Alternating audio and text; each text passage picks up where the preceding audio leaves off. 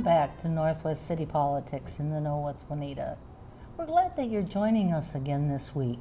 We're always happy for people like you that are interested in what's happening in our cities, because it is important for good government that there be a back and forth flow of information between the city councils and the mayor and the staff in the city and with the residents. It really is important for people like you that are wanting to know what's happening in the cities and to keep abreast of it a little bit. If you haven't watched us before, each week we'll have someone on from one of the 9 cities in CCX's viewing area, bringing us up to date on what's happening in that particular city. And right now, we're in the middle of election season.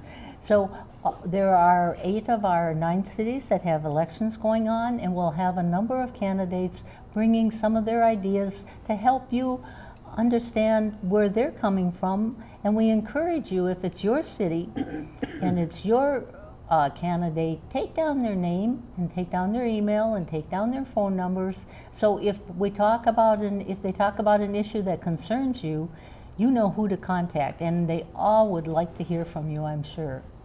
Now, we're very happy tonight to have from 3 different cities candidates that are running for mayor. We've got Tim Willson, who's currently the mayor at Brooklyn Center, Jeff Wojse, who's running for mayor in Plymouth, and PJ Agness. Okay, I just wanted to make sure I pronounced it right. I'm really impressed, because that's happened where people get it right very, very few times in my life. And he's from Maple Grove. So we're very happy to have all 3 of you here. We'll start with Mayor Willson, and we'll ask you to introduce yourself out to our wider audience. People in Brooklyn Center probably know quite a bit about you, but introduce yourself to the wider audience and then kind of explain how you got into running for mayor and why you think you'd be good at it. Well, my name's Tim Willson, and if you ever have to spell it, it's got 2 L's in Wilson. Right. A lot of people remember it that way. I've been the mayor for the last 12 years.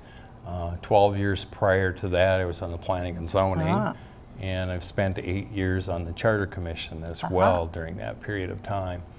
I also served 2 terms, or 8 years, in my hometown of Kasota, Minnesota, as a council person as well. So have been very active in politics over the years, and have been very, very active in Brooklyn Center and the politics that are going on here. When I first was elected, we started a program on redevelopment, and we had way too many underutilized properties. We still have some, but we've been able to entice developers and businesses to come in and invest hundreds of millions of dollars in Brooklyn Center. And we have more coming, and a lot more coming. And it's getting to that point where the proverbial snowball going down the hill is growing bigger and bigger and bigger, and that redevelopment is really taking off. So you may have seen in the press the last couple of weeks, Top Golf came online. Oh, yes, I did. Yep, and that's a pretty big deal. They hired 500 people, 500 jobs in that facility. And if you get a chance, go over there. It's really a nice, nice facility. So, do you want anything else? No, no. Then I asked, well, I gave some suggestions, and so not that they had to pick from these, but some of the issues that they might want to talk about would be the Blue Line extension, what's happening, economic redevelopment projects, housing projects for the future, maybe special issues that a particular city is facing, what values are important for your city in the future, about tax increment financing, what you think about it, and then maintaining a balance between city services and tax increases. So I gave you some ideas, but basically I'd ask you to start with an issue that you're kind of sharing or that's concerning you. Do you want us to go out through all of those now? No, or that just pick, no, that was just for you to think about ahead of time. Yeah, well, redevelopment is a very important piece in our city. And we need to bring our tax base up because of the underutilized properties. And the more we can develop those properties and swing our tax base up, strengthens the lowering of taxes for the property owners as well. And it's been a long 12 years to get to where we are now, but we're doing well.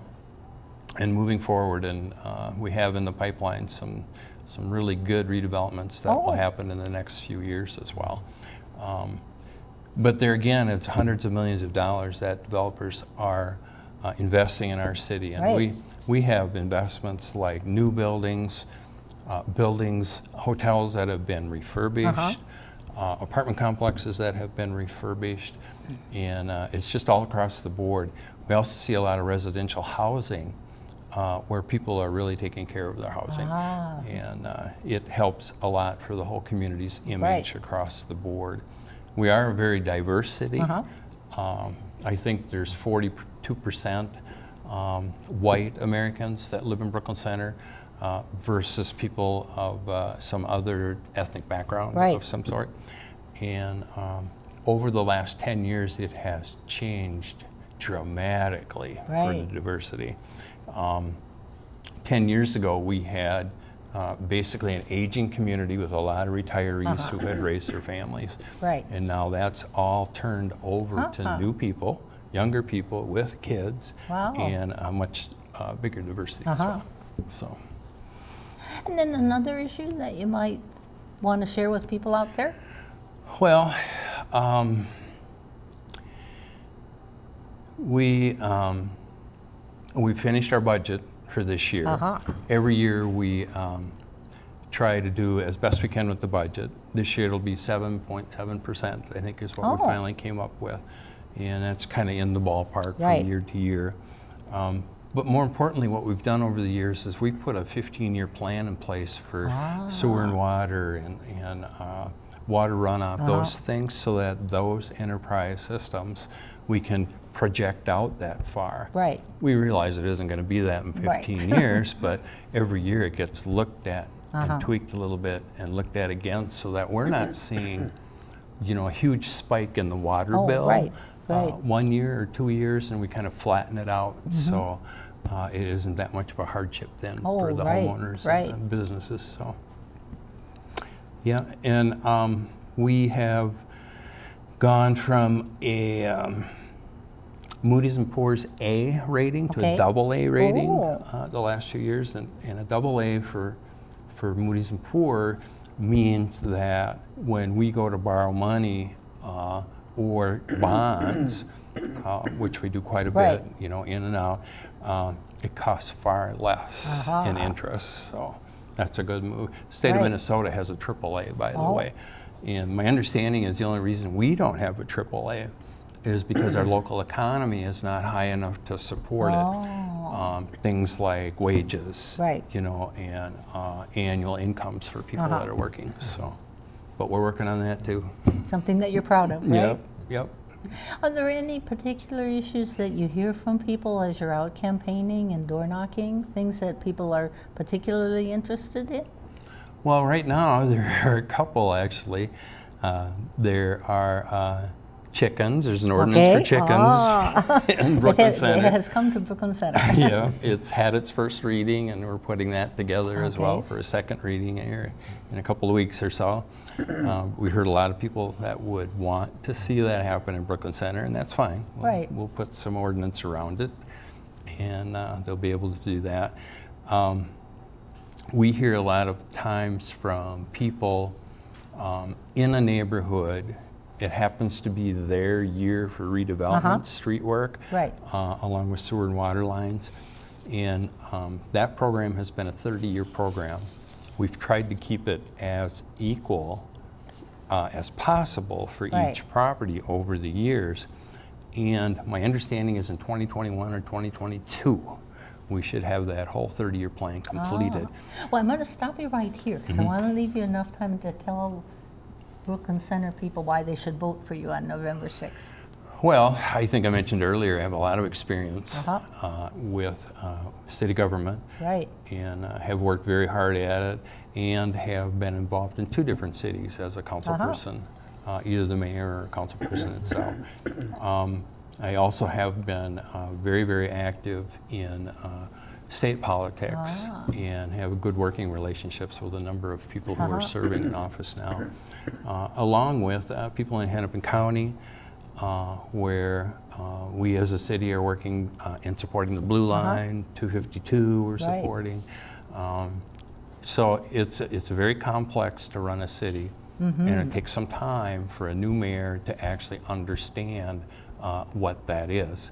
Okay, I'm going to have to stop you so we can move along to the next, but I would certainly agree with you, right? I can talk for another couple hours. That's good, that's good. You're a politician. Yeah. Okay, now we'll move on to Jeff Wojse, who's running for mayor of Plymouth. And I'll let you go through the same introduction to our wider audience and to the people in Plymouth. Yeah. Thank you, Juanita. I appreciate you inviting me onto the program tonight. My wife and I have lived in Plymouth for 18 years. We've raised our family here. We've been involved in the community here. I've had the honor to serve the last 7 years on the city council, and so I'm very familiar with the issues, how the city works, what's going on, and what we're trying to accomplish at this point in time.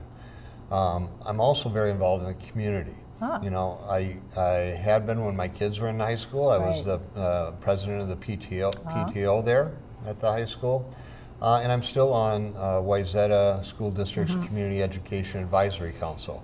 So I think it's important that, you know, people in our city, they don't just put us into silos of the city and the schools and their places of worship. For them, it's just all melds together.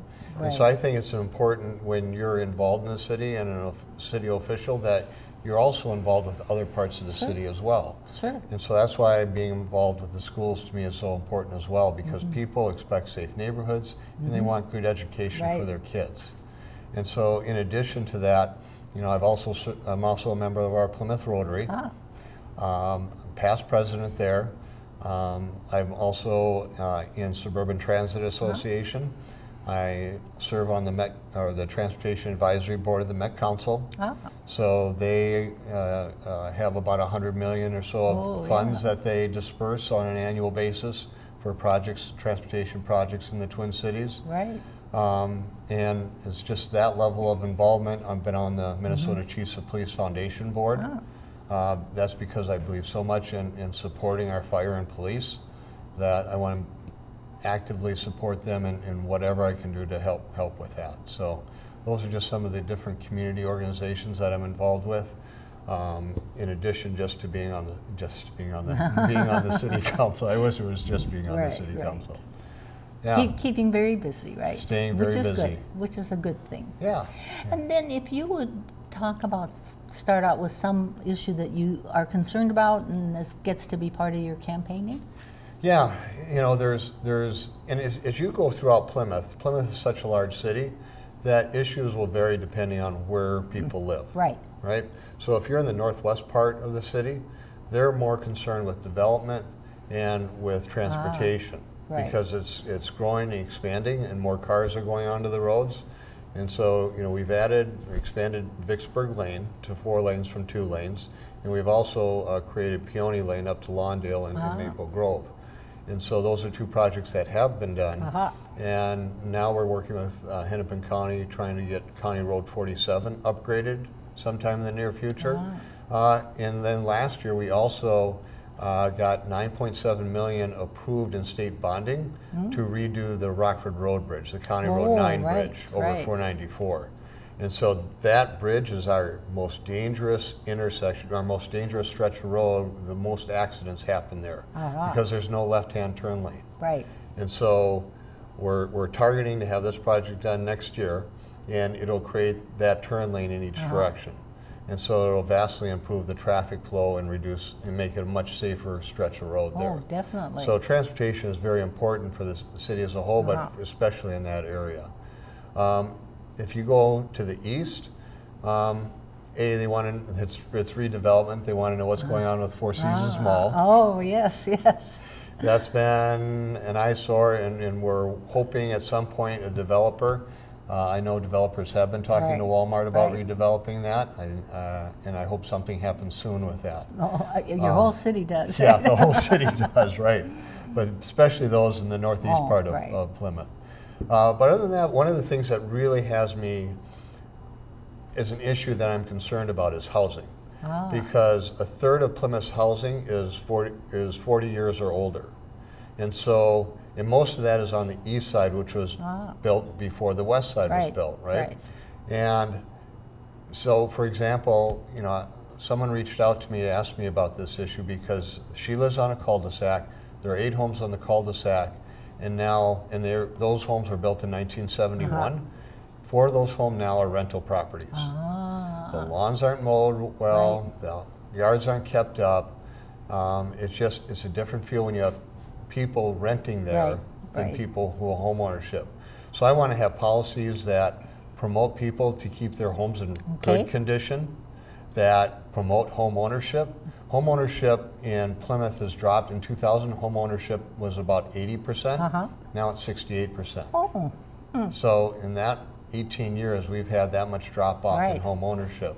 So I want to make sure it doesn't go any lower, because I think when you own your own home, you take pride in that home.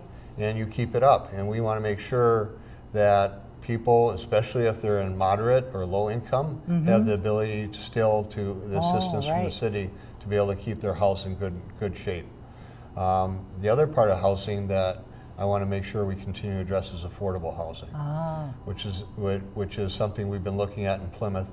Now in Plymouth, we're looking at 2030. You know, according to a market study done by Maxfield Research, we need roughly a little under 600 more affordable housing units. That's a lot. It's a lot, but we've been proactively addressing this issue. So one apartment, new apartment that was just built, we put in a condition that they had to have some affordable housing as part of that. Beacon brought Cranberry Ridge that we approved, and so we anticipate that project at some point moving forward. Plus we know another company is looking at affordable housing. Well, that's roughly 120 units of that 600. So that gets us 20% of the way there, and gives us a real good running start at making sure we're going to hit that number, so that we can accommodate people of all income classes, have somewhere to be called Plymouth home. So that, to me, that's an important part too. Definitely. The other thing I think that is changing in Plymouth is we have more diversity in Plymouth. If you go to my Twitter page or my website, you'll see the feeds of, I always do a neighbor of the night when I'm out door knocking. And so when I meet somebody unique or they've immigrated from some other part of the world, I'll just do a selfie with them and say they came here from Uganda, from Cambodia, from Hungary, from, you're amazed at how many different parts of the world people have immigrated to Plymouth from. And I want to promote that diversity, and I want everybody to get involved. I don't want people, the tendency I think is like when things are going well, people is like, they don't get as involved. Well, I want to encourage people to get involved in the process. Get involved in your government. Create that channel. You know, that's why I've been going out and door knocking on so many homes. There's almost 17,000 homes in Plymouth. A lot of doors to knock on. Okay, now I'm going to stop you there because I want you to have plenty of time to tell the people out in Plymouth why they should vote for you when they go into the voting booth on November 6th. Okay. First of all, you know, obviously I have 7 years experience. You know, Mayor Slavic has done a great job for our city, and I want to make sure we have a smooth transition so the city doesn't miss a beat. In addition, Mayor Slavic has endorsed me. And Congressman Jim Ramstad has endorsed me as well. And so those are 2 endorsements I really value and appreciate. But in addition to that, plus all the community involvement, I really strongly believe Plymouth has been well managed for a long time. I want to make sure it stays well managed into the future. And on top of that, I want to make sure we are careful with our city taxes. That those are taxpayer funds, and that we're spending them carefully. But also Plymouth has a certain expectations of our residents in terms of their streets, and definitely their parks and trails. That's like a crown jewel of Plymouth, is how many people enjoy the trail system, the parks we have. Okay, now I'm going to have to stop. I'm sorry to interrupt, but I want PJ to have plenty of time to tell us about Maple Grove. But first, tell our audience about yourself and your background in this area and why you're running for mayor. Well, my name is PJ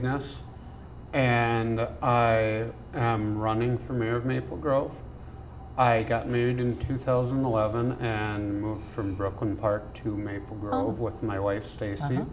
We have a 4-year-old daughter who was born in Maple Grove. So my relationship with Stacy and my daughter has been my most successful merger, I would say, as of yet. And we absolutely love living in Maple Grove. My dad was a pastor and started 2 businesses. So from my early teens, I have been involved in things like children's ministry. I was involved in children's ministry for several years, and I've been involved in youth ministry for several years, and I've also got to see how small business operates. And really kind of see how things work on the ground floor from a small businessman who has really had to work to build up a business. And during his lifetime, he built up a very successful business. I also am the founder of Archangel Self-Defense. I teach self-defense mostly to women and children, but not exclusively. And then sometimes I will, assess people's security, things like that. But I have been involved with martial arts for a really, really long time in several different styles. I was a mixed martial arts fighter. I've been a cornerman, and then I was the ring announcer for Valhalla cage fighting, which is a little bit different than the normal path to politics, I guess. Or a lot different. I also work and have worked for an elementary school in a before and after school program, and have held several different positions with them since 2000. I basically started as an intern when my senior year of high school, and so I work with elementary school kids. So mixed martial arts fighter working with elementary school kids, and then I'm a dad, which is really where I pour a lot of my time, and I really think my family is the biggest thing that I can do, both for my community and for myself. Raising good children is probably, I think, the biggest thing anyone can do for their community. So yeah, I'm involved in church activities, and I don't go to church in Maple Grove. And then I work for an elementary school. And then I am a father and a husband. And then I teach self-defense just because I really, really like helping people out with self-defense and a lot of cool stuff there. I was never really thinking that I was going to get involved in local politics, but I saw the last mayoral forum where they were talking about switching to a ward system. And no one on the current city council was interested in that.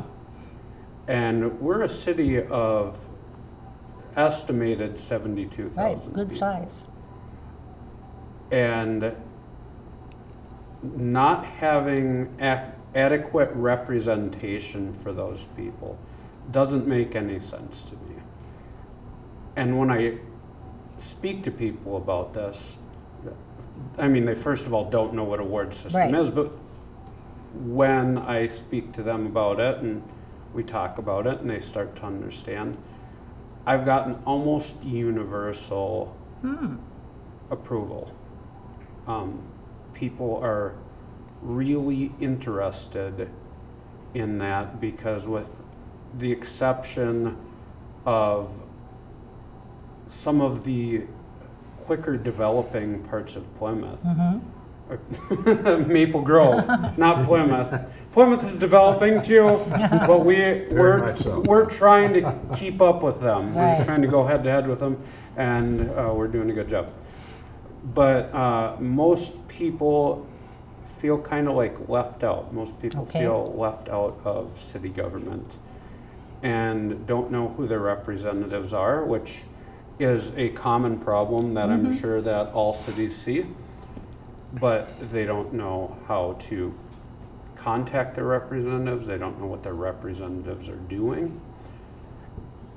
And so what I am looking to do is not saying, you know, I have some great political ideas and I'm looking to represent you, but I want to provide a path for people to represent themselves. So I'm running because someone really needs to champion that ward system.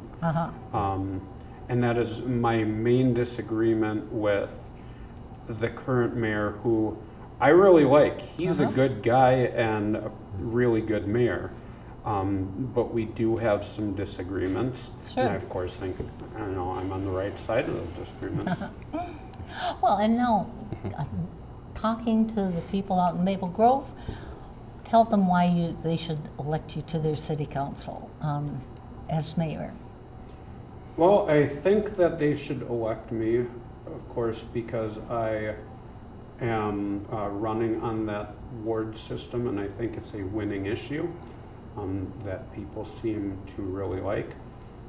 I also want to do more to make the city government transparent to people. I want to see the city government more involved with things like social media, because of course we can all access, you know, the city council meetings and see what the city council is doing, but a lot of people either don't know where to access that or don't take the time to do that.